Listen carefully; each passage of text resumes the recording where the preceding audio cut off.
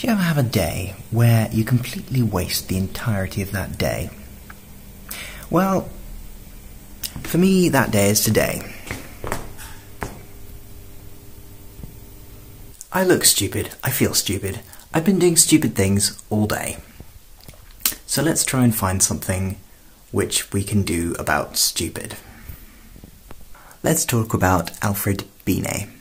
Alfred Binet was a man in France, a bloke in France, a French bloke, a French psychologist, and he was sort of founding father, if you like, of IQ tests, although they weren't called IQ tests then. He created the Simon Binet scale with another bloke called Simon, who we won't get into. It was mainly about Binet, lovely French guy. So the Binet-Simon scale was a test, or a series of tests, for children aged 3 to 13. A series of tests getting harder and harder as you go through them. First tests being sort of following a beam of light or engaging in conversation with someone, and harder tests being naming body parts, remembering numbers, long strings of numbers, responding to difficult word problems. He made it very clear to stress that he didn't think that these tests were a good measure of an individual's inherited, definite capacity for intelligence. He just thought they were a good marker for where they were at the moment, in comparison to other children of different ages. So he was the first person to give us an idea of a mental age. So that's where that concept comes from.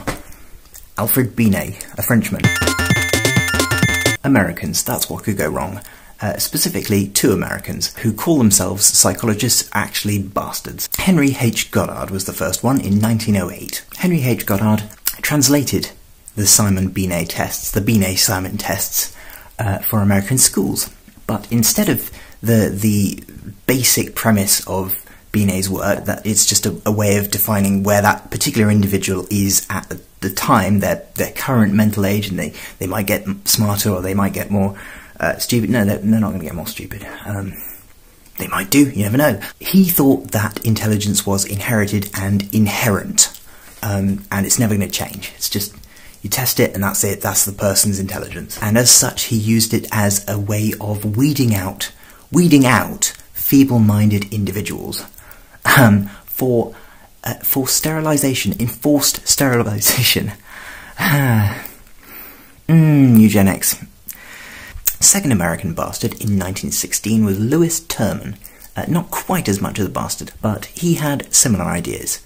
He thought intelligence was something genetically inherited, and he used it in schools to define which curriculum children would learn, effectively pushing the kids at the time who did badly on the test into classes which trained them up in vocational things, so that they were basically led straight from there into a life of manual labour. What a lovely guy.